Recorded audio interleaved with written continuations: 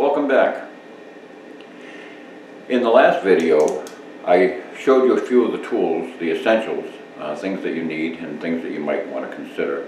And I gave you a brief overview of the loading dies. But it's essential that you know exactly how they work and what the purpose for each of the dies is in exact terms, so that you know what to do with them and how to avoid problems. I see an awful lot of threads online with people writing in, asking for help, asking for advice about what to do because the case got stuck, because they don't have smooth cases, their cases are buckling. I see people even doing things such as grinding dies and reshaping the different parts and everything. Please, the most important thing is to understand that the manufacturers, no matter which die manufacturer it is, they are all producing extremely good equipment. I'll be demonstrating the Lee dies. This is what I have now. I don't have a collection of dies. I've sold all my other brands, but every die essentially does the same thing. The work that it performs is the same across the board from one company to the other. Now, how they arrive at that is an entirely different matter. Some of the dies use common methods in order to achieve the same end, and in the case of Lee, he takes a slightly different approach with certain equipment. So let's take a look. Now, this is a standard 2-die set for metallic rifle cartridges, bottleneck cartridges in particular. Not all rifle cartridges would be sized and treated the same. Some, because they're straight wall, they'll be treated like handgun cartridges with straight walls, such as your 38 Special, 45 ACP, and things like that. But a bottleneck cartridge is, as the name implies, it has a narrow neck at the top, which is of a different diameter than the case body. So how these work is first of all, you have to understand what happens to a case upon firing. After a case is fired, the brass expands to fit the walls of the chamber. The case neck expands to release the bullet, and it also fits the wall of the chamber. The case is then not ready to accept a new bullet, because the bullet would just simply drop into place and fall into the case. There is a 1/1000th of an inch grasp on a bullet. That's the appropriate amount of squeeze that the case neck exerts on the bullet, is 1/1000th of an inch. It can't be anything more than that, because the bullet will simply not enter the case. And there is a slight bevel on all bullets. They're not sharp at the bottom edge, as you can see right here. Even though they are a flat bottom bullet, you can see there's a slight bevel to it, and that's to ease insertion. And the 1/1000th of an inch is enough to provide enough bullet grasp to prevent slippage, but if you had anything more than that, it would collapse the case and it simply wouldn't enter. Anything less than that wouldn't be enough bullet squeeze. So if you understand that, then you understand that you can never alter the diameter of the expander button. This is a full-length resizing die for a 243 Winchester. I've loosened it up so that you can see the internal components. I'll take them apart. But it basically consists of the die body. There is a lock screw, which is intended to hold it fast in the loading press. Most dies will have someplace a vent hole, and that vent hole is very important to release air as the case is being inserted into the die under pressure, so that it basically can escape. Otherwise, you'd have a serious problem, and you wouldn't be able to get the case in there. So there's a vent hole. And by the way, when you get a set of dies, always clean out that vent hole. Take the die carefully and wash it out with mineral spirits. Clean that vent hole with a pipe cleaner and make sure that there's no debris. Because once in a while, now when I've gotten Lee dies, they're always exceptionally clean. That's one of the reasons why I like them. I know that they do a good job with the finished product, and they generally don't leave any metal shavings behind. Even they do on occasion. I've found some in some corners, but they do a far better job of finishing up before they package them. Now, there's inside the full-length sizing die is a replication of the exact dimensions of a chamber, but a little bit smaller. In other words, your cartridge case has to be able to fit inside the chamber. So therefore, they know, the manufacturer of the die knows the exact dimensions of specified for a 243 Winchester chamber, and therefore correspondingly makes a chamber in this die, which is a little bit smaller, in order to allow the cartridge case to go into the chamber of the rifle. So it basically sizes it down a little bit more than necessary, and it maintains, as I said, the correct dimensions to hold the bullet in. Now, there are variations. There are variations in the production of brass cases. The differences in brass thickness at the case mouth can be significant. They can be 1 or 2 thousandths or even more in thickness. The space between the seated bullet, the clearance between a case which has a seated bullet and one which is allowed to expand to release that bullet can vary significantly from rifle to rifle and from cartridge case to cartridge case. This is where most of the slop occurs, in other words, inside the chamber, and this is why it's difficult to maintain a concentric positioning of the bullet down the middle of the barrel. And all these things we'll cover in depth as we get into more advanced reloading. But suffice to say, you have to have enough clearance for that case to expand and allow the bullet's release. Now, one of the problems that occurs is that during the sizing process, this die, during the sizing process, closes that case down more than is necessary. But then after it does that, in other words, it closes it down several thousandths of an inch more than is necessary.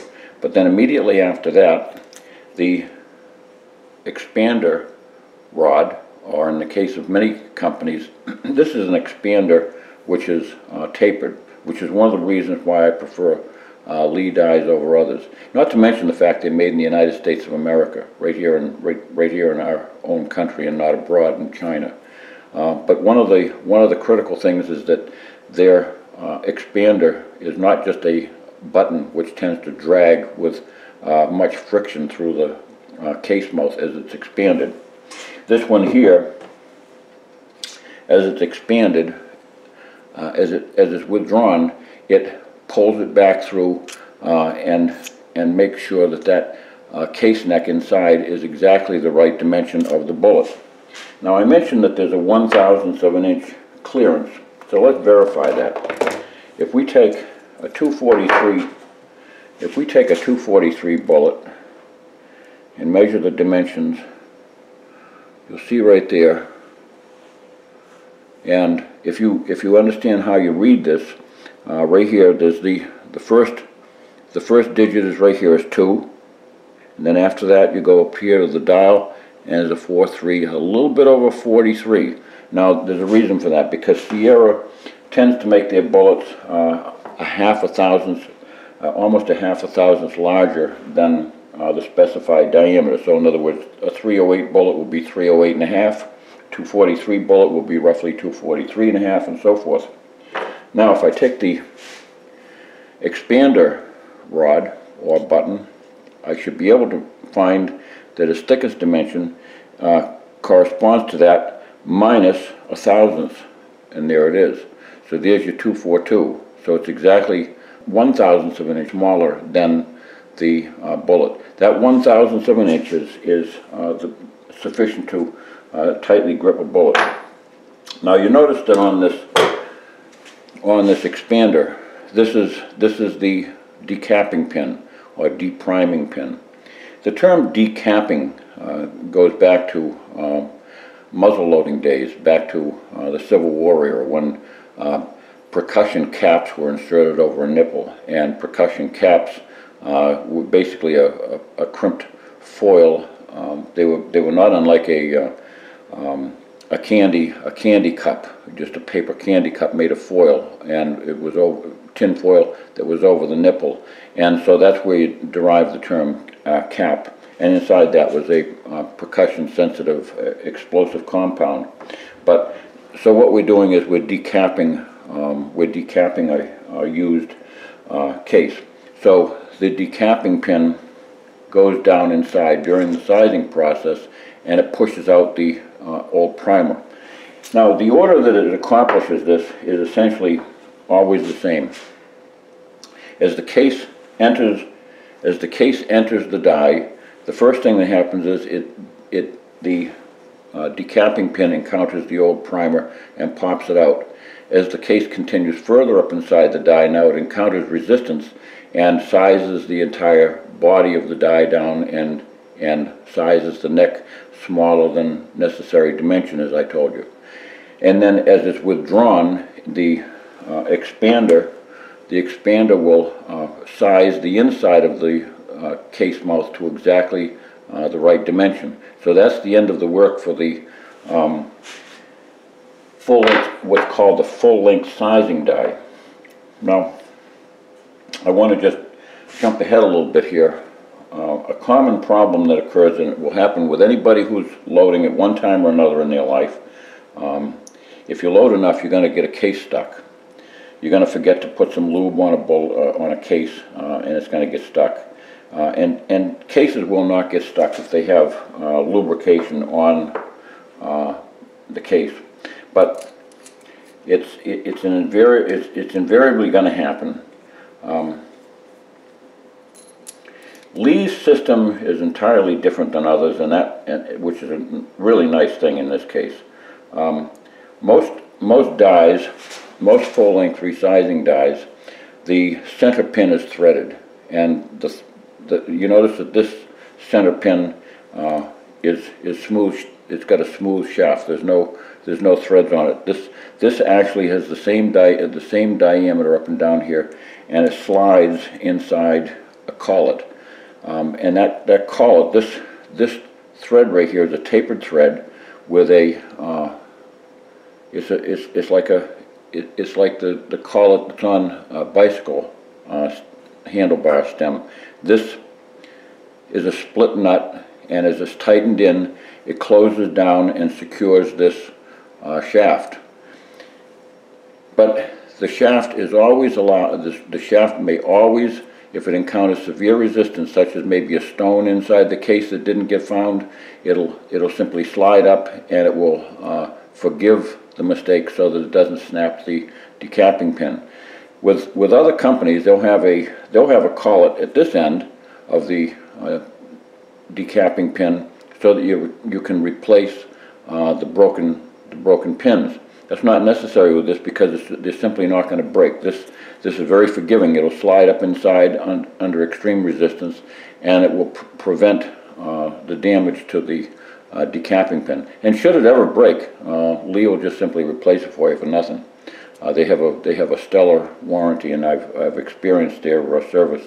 It's a one-on-one service. Somebody answers the phone. There's probably a family member.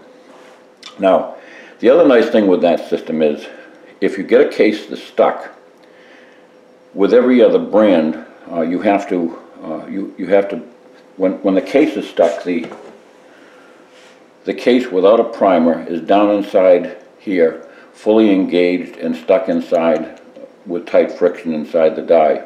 So with other cases, you have to drill out this. The primer is not there. Remember, it's been decapped, but you have to drill out the primer pocket with a 1/4-inch drill.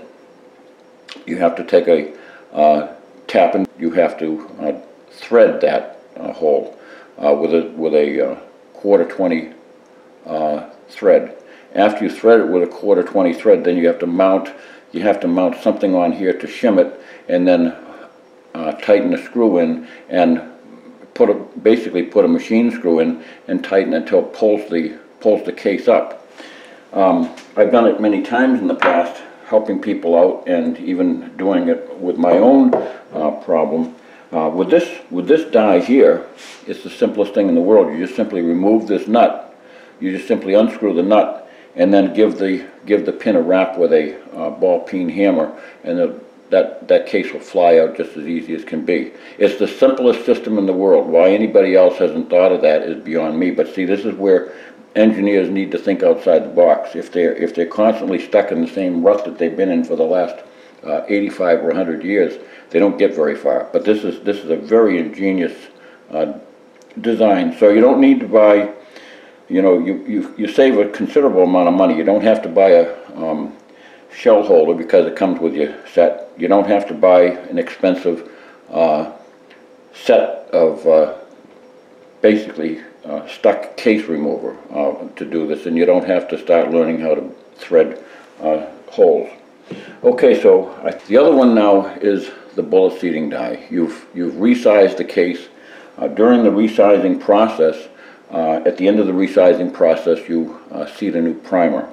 So now you go on to the point where you dump powder into the case, measured amount or a weighed amount, either one, and then you move on to a bullet seating die. That's all this die does, is simply seats a bullet. In this particular one right here, again, they're not using lock nuts or anything like that you have to use wrenches on. It's engaged with a very simple O-ring, and this is aluminum. Now, I've seen people complain that they blow the top out of this and everything is cheap metal because they blow the bullet seating stem out the top. I have no idea what they're trying to do, that their bullet seating stem is so abused. But the bullet seating stem in this particular case is very, very simple.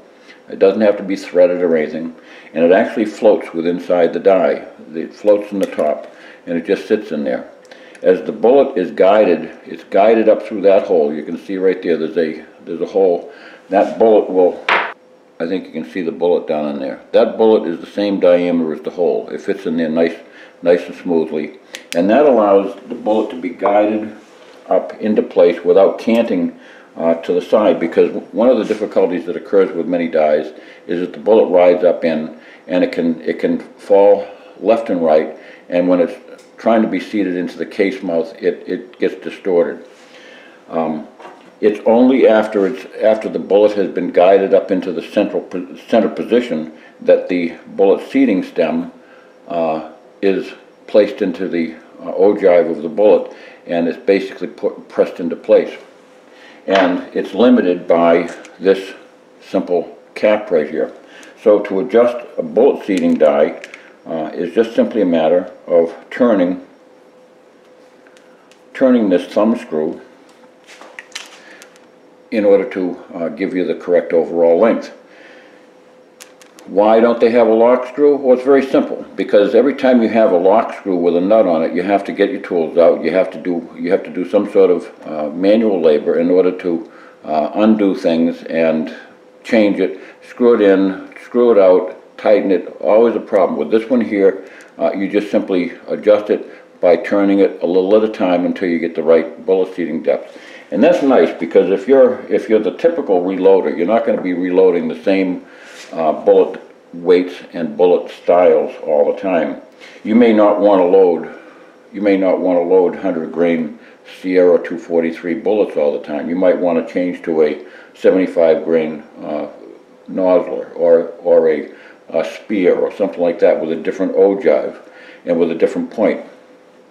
They're going to have different seating depths in order to have the correct jump to the rifling. So making it easy is definitely superior. As to the lock ring that's used on this system, this lock ring doesn't have any screws inside that have a lead pellet underneath them with a machine set screw, and they don't need it, and it's better that they don't. What happens with that style lock ring, this is a fairly coarse thread, and a coarse thread, the nut floats around, normally floats around on the thread, up and down. There's a little tolerance, and as you screw it into the press, and you tighten down the lock ring, there's there's a little bit of movement there, and it tends to jam. It jams the threads into the press and makes them very, very difficult to move. When you go to turn the lock nut, the lock nut is really not locking anything down because the thread is not jammed into position correctly. It's jammed in an upward mode. This die works with it. You know, it's like judo. You know, to go with it. This allows that natural jamming of the thread to occur, and it's therefore assisted by this rubber O-ring, this neoprene O-ring. So as the die is threaded in, it's not working at cross purposes with some lock nut that really can't reach the bottom of the thread because the lock ring is really not in a neutral position. It's therefore this now is allowed to just simply turn down on top of the press, and you can keep these perfectly tight with simply your fingers. In other words, you screw the die in where you want, draw your lock ring down to meet the press, and tighten it with your fingers. And if you really want to give it an additional oomph, you can simply take a crescent wrench and just give it a little bit of a snug turn. But you absolutely do not want to jam these into place. There's no need of that whatsoever. They'll never come undone. And when you undo them, you always undo them not with the die body, because the die body has to be allowed to move in conjunction with the lock ring. The lock nut has to be turned. When you turn the lock nut, it'll bring the whole die out, and then you can simply spin the whole works out. And that right there will not turn of its own accord. So it's a good system. If you are loading pistols, there's an additional die that you have to use. Revolvers and pistols have an additional need. During the process of resizing the case usually remember, pistol cases are larger in diameter than the bore of a rifle in most cases. They're you know, might be 38, 9mm, 44, 45, whatever they are. Those bullets are very big and bulky, and they tend not to want to go back into a case easily at all. Therefore, they use what's called a case belling or case expanding die. The case expanding die basically has a object that goes into the die that's larger than the bullet diameter, and is somewhat tapered, and it bells the case mouth out to accept a new bullet. Lee also incorporates it along with the powder charging setup. So at the same time that you're expanding your case mouth, you can charge your powder either manually, or you can use you can use a double disc system and simply drop it in mechanically, or whatever you want to do. You can simply put a funnel on top of this and pour the powder in. This is nothing more than this additional piece right here is nothing more than basically it's a piggyback device which allows me to put my powder charging device up on top and with clearance on top of these other dies. And you can stack these piggyback devices up as high as you want in case you want to get additional clearance.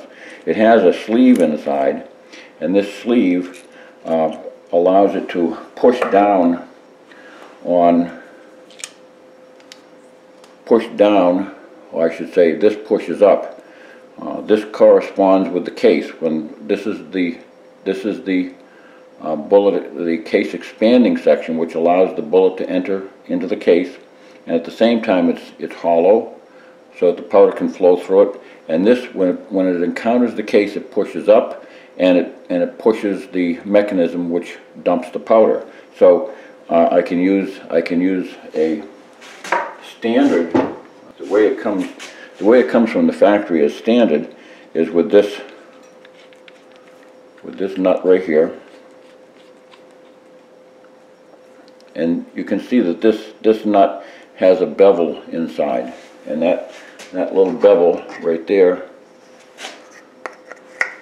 look at that. Isn't that neat? So you can drop your powder charges in manually. You can weigh them on a scale if you want, or you can use your yellow powder dipper, whatever you want to do, and then just simply dump your pan, your pan that you use on your scale, whether it's a digital scale or whatever. You can just simply dump it in and then continue on with your semi-progressive loader. And if you're using those dies on a full progressive machine, it just simply goes around like a carousel. So that's it. This whole system is all integrated. It's all designed for future expansion in mind. It doesn't cost you any more to buy this stuff. Matter of fact, their products, they're made in America, and they do a better job. You're paying American workers instead of Chinese workers, and you're getting a better product in return. Everything that they have is the highest quality. I don't know why so many people think that. I guess they figure that because Lee sells their stuff for 30% of anybody else, they sell their dies for a fraction. I mean, a small fraction of what other companies charge. So I guess that means that, you know, Archie Bunker said that that's how you can tell what's better in America, because it costs more. Well, that's a lot of bunk. These don't cost as much, and they do a better job. Okay, now I want to show you another two dies, which are for the advanced loading system, and they don't necessarily mean that it doesn't necessarily mean that you can't use them if you're a novice. This is just simply to give you a little bit greater accuracy. It also gives you the benefit of not having to lubricate cases before you resize them, because it resizes only the neck of the case. No lubrication is required. The simple caveat is that you have to use it in the same rifle. The same cartridge cases in the same rifle. No two rifles have the same head space. But if you're using, as in this case, this is for my wife's .243, and her .243 is naturally the only gun which is going to be firing these shells, and therefore we can use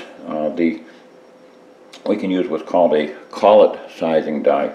The collet sizing die is very simple, whereas the standard sizing die use lubricated cases, which resizes the whole brass, basically swages the whole brass all over again back to factory dimensions. This case here allows this die allows the case to retain the fired dimension after it's been fired in a particular rifle. It allows it to retain the fired dimension, and the head space remains the same. And as I explained with that 50 BMG case in the other video, everything is snug at this point. There's no headspace clearance from the bolt face to the headspace point, the datum point, or the rim, or whatever it is. Everything is nice and snug. And especially with cases like belted magnums, which always have a problem with regard to the front end stretching. People don't size their cases the way they ought to. What they do is they simply run them into a full-length sizing die, and in many cases the chambers are a little bit oversized in front of the belt, and that allows that case to stretch beyond its norm, and after a while it parts in the middle. Nothing is worse than having a case parting, but when it's a belted magnum case with 80 grains of powder in it, it's really bad. It can do an awful lot of damage to a chamber and to your rifle. But if you're using the same ammunition in the same rifle, and if you're using the same cases over and over again in the same rifle, you'll quadruple or more your case life, because the cases are not stretching and then being resized, stretching and being resized, and then every third or fourth time having to trim brass, because brass flows towards the front, and where it ends up is out at the front of the case where it has to be trimmed again. So you keep losing brass as you go along, and it keeps getting thinner and thinner and work hardened, and it has to be annealed and all those things. But this process here allows you to simply resize the case neck. Nothing but the case neck itself right here. And by resizing only the case neck back to dimension, everything else stays static. It's a simple process. This is a patented die, and it uses simply there's a retention screw at the top. It's made of aluminum, and it's the right product to use. You don't need to use this. It's not something. I read someday where some guy blew the top of one of these out because he was having some sort of problem. So he said that he accused the parts of being cheap. Well, you know, anytime you see people blowing things out, I just blow it off. Most people haven't got a clue what they're doing. They don't bother reading the instructions. If you read the instructions, you'd understand how the die worked. Now, this decapping pin and this sizing pin is totally different than the other one. Remember, the other one had a taper, and the taper engaged the neck and expanded it after the neck had been oversized, after it had been reduced to a smaller dimension. In this particular case, rather than being reduced to a smaller dimension and then being dragged back into position, back into shape to the correct size, this one sizes it to the correct size to begin with, so it doesn't overwork the brass. So this should be just a little bit thinner, and as you can see, this says 241.5. Can you see that? 241.5. That's almost 242. That dimension right there is still the thousandths of an inch less than the bullet diameter, which gives it the necessary friction on the bullet. But it's the same uniform diameter, and that means that it simply slides into the case, and after it's inside and after it's decapped the primer, the old primer, the collet that's inside is forced up. If you notice right here, it emerges from the bottom of the die. This presses against the shell holder on the press, and as it presses up against it, it forces a collet inside. There's a spring finger collet. It forces that up into a tapered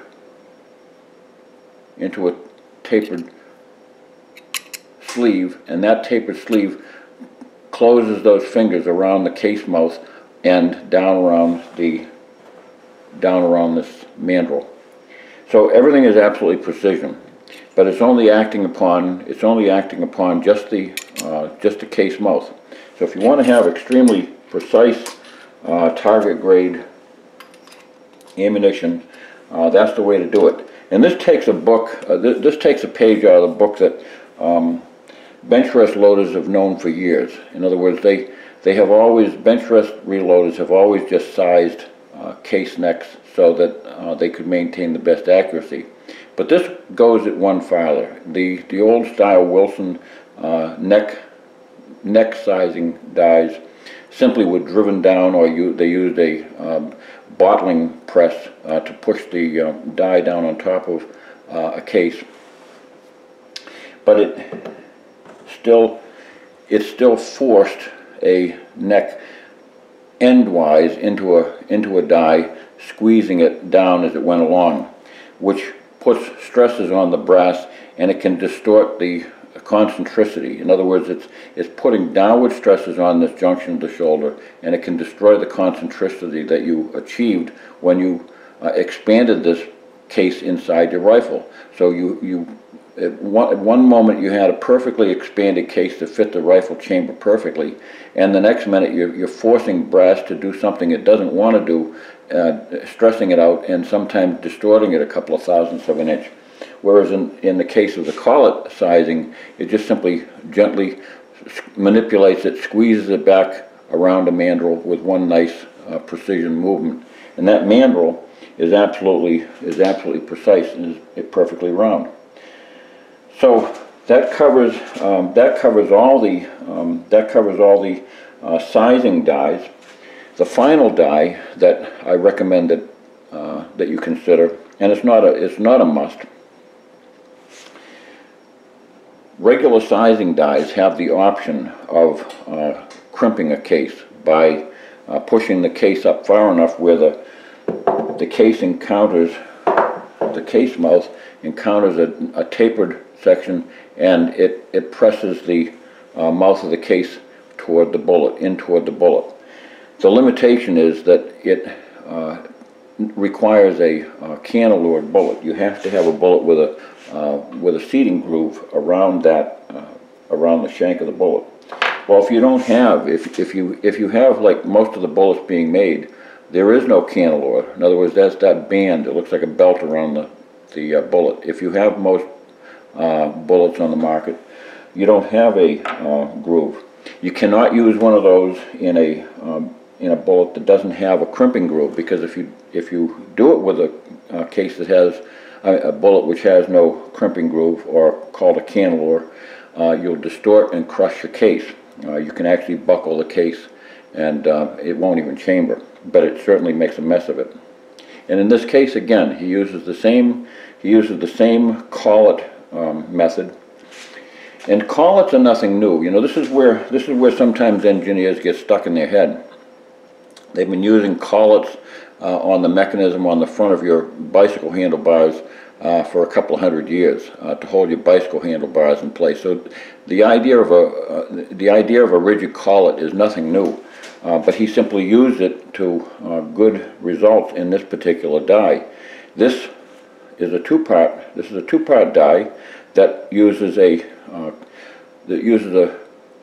sleeve inside in a tapered body, and that sleeve simply pushes up inside the die and engages a tapered way, and that closes down that collet. You can see there's 4 fingers there, and they're separated by they're probably separated by about 10/1000ths of an inch gap. As those close, they do the exact same type of crimp that a factory machine die does, and that is to crimp the end rather than press the case up in, rather than sliding it up in and forcing it to be closed. In a bullet that doesn't have a crimping groove, or maybe the crimping groove isn't where you want it to be. If you're using a Hornady bullet and the crimping groove isn't where you want it to be, it doesn't make any difference. This die system will actually just close the end of the case around the bullet, and it will effectively squeeze it into the bullet. And it does it in a very precise way. It doesn't distort the bullet in the least. I've used this system on target grade ammunition. To be very honest with you, I think it does a wonderful job. The only complaint I would have is that after a while it might work harden it would certainly eventually work harden the mouth of the brass to the point where it has to be annealed. But it takes a while to do that. But if you're a person who uses an auto loader, I don't do it with this sort of brass. This is going to be using a bolt action 243. But if you're using an auto loader, which experiences a lot of movement, where bullets can be driven back and forth in the cycling action, it's a good thing to have a crimped bullet. So it's a wise investment, and I think that especially for hunting ammunition that might be exposed to the weather and things like that, and extra jostling around, just loading and unloading continuously, it's a good thing to have. So that's it. I'll see you in the next video. God bless.